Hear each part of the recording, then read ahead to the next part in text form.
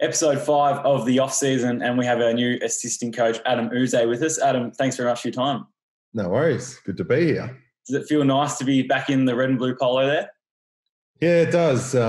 It's obviously been a fair while since I've been back to the footy club, but to obviously get it all sorted in the off season and the opportunity to work with Goody and a young coaching staff is something I'm really looking forward to. So yeah, it's familiar colours. Different surroundings. I haven't obviously didn't play when we were at Amy Park. I was down at Junction Oval, so I think the facility's a little bit better. But looking forward to getting started. Can't wait to sink my teeth into coaching a really exciting group. We know you do have the history with the club, but was the list something that was really attractive to you and moving across to the D's?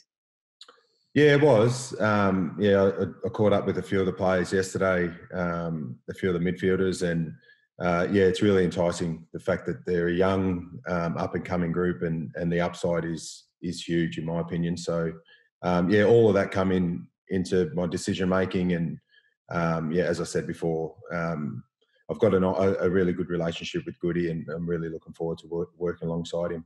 Have you spent some time with Goody prior to joining the club? Have you gotten to know him well? Yeah, well, we roomed together in Ireland when we played in the international rules. So we spent a couple of weeks together and had a bit of fun over there. So yeah, that was obviously a fair time ago. So and then I was actually really close to moving across last year. So I had a little bit of time with him then, and I'm really excited, like I said before, to work with him and the other young coaches that they've got at the footy club. You touched on that midfield group. There's some good young names: Petrarca, Viney, Oliver, Brayshaw. Do you see a really bright future for that group? Yeah, well, I think that's where really good, obviously really strong teams are built from, is a really strong midfield group. So we've got some individuals that are really talented. So my role is to get that cohesion within that group to be a really strong system. So rather than just having individual talent, we want to be a really strong midfield group. So I can see some real upside in helping them become a really strong core part of the reason why we can push for final success. So so the talent is one thing, and then hopefully the system, and we start playing for each other and really buy into what makes a really strong team. And I've been part of a footy club that pushes that as a theme. And by all reports, they're ready to go, and I'm really looking forward to having a crack this year. That success that you did have during your time with Hawthorn, is that something you feel like you can bring? Is it easy to sort of translate across? Well, it's just the success part of it is the result of hard work. So, I was obviously lucky enough to be at a club in an era that they had some amazing success. But what I can bring is the knowledge of what it takes to get them there. So, so there's no secret to the fact that at Hawthorn Foot they train hard and they've got high standards and a really good coaching system. So the byproduct of that was success. So hopefully I can peel the layers back and really show and explain to the boys on what it was, or the reasons why Hawthorn became successful based on the training methods and standards that they brought every week. So hopefully those learnings that I've obviously gained from working at a strong footy club like Hawthorn, I can bring that knowledge across for sure. Personally, you had a few different roles throughout your time there. Does that help with your experience, I guess? Yeah, it does. I've sort of blended.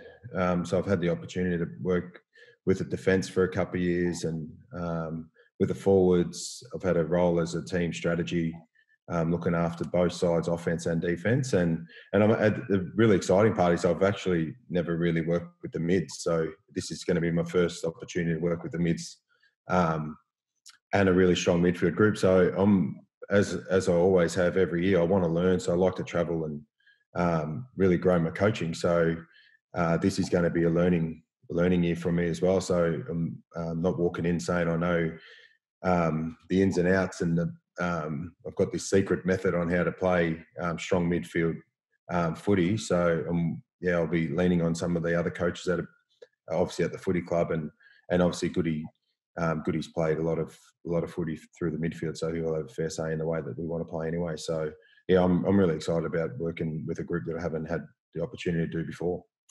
Now, we have to talk a little bit about the playing career, because that's what fans want to hear. They want to reminisce. The days where you were kicking goals from the boundary and the Yze chant was flying around the MCG, is that something you look back on fondly? Yeah, obviously when really proud of what I produced as a player, and I'll obviously let the players know that I might show some vision at training. But yeah, we had a laugh about that sort of stuff yesterday when we caught up with a few of the players, and I was really excited to see young Langdon running around with his long sleeve jumper rolled up. It felt like it brought back memories of me playing on a wing. But honestly, it's that I played obviously a long time ago. So being able to walk into the footy club that I had so many good memories playing for, I'm really looking forward to it. Things have changed a lot since you first joined the system in 1995. As you said before, it was Junction Oval back then. How different are the standards from then to 2020?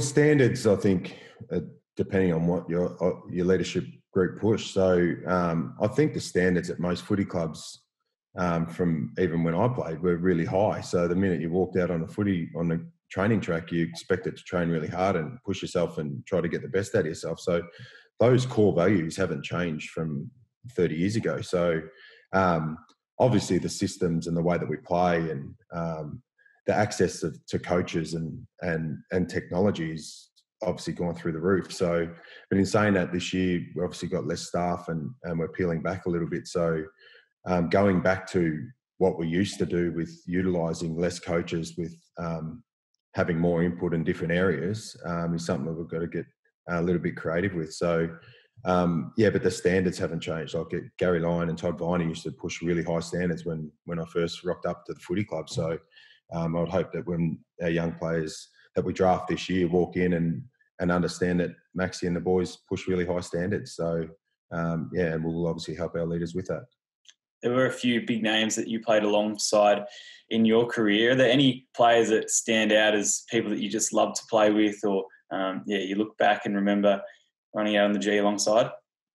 Yeah, well, Jack Viney, we caught up yesterday, and a fair few times I spoke about his dad. So Toddy, like I said before, Gary and Todd Viney were massive influences on me when I first started. I had no idea of how to push myself and train at a high standard until I started training and playing alongside those guys. And they were really not intimidating, but they expected a lot from every player that walked through those doors. So, and then obviously I had the opportunity to play a lot of footy with David Neitz and Cameron Bruce, Rossa Robertson. And Jeff Farmer. Like we had an amazing group under Neil Danaher. So, which I cherish, and we obviously keep really in close contact every day. So like I said, back early days, the massive influences were the leaders of Gary and Todd when I first walked through the doors. That early 2000s period, we were playing finals, you won a BNF, All-Australian. Are they some of the best memories of your footy career? Yeah, they are. Obviously being a leader at a footy club, you just want to win finals and obviously win the ultimate. So I thought under Neil we had a really strong. We were up and down a little bit, but we played a lot of finals footy, and we played a really exciting brand of footy. So and we whether it was every second year or the fact that every time we got in a final series, we looked like we had a chance of winning it. So I actually have always taken that through my coaching journey, the fact that you want to get out there and play a really exciting brand that your supporters love going and watch. So Neil really pushed the fact that he wanted to be attacking, and I thought we did that. So those finals wins, and obviously we didn't win the ultimate, but we got really close, and we kept showing up and giving ourselves a chance.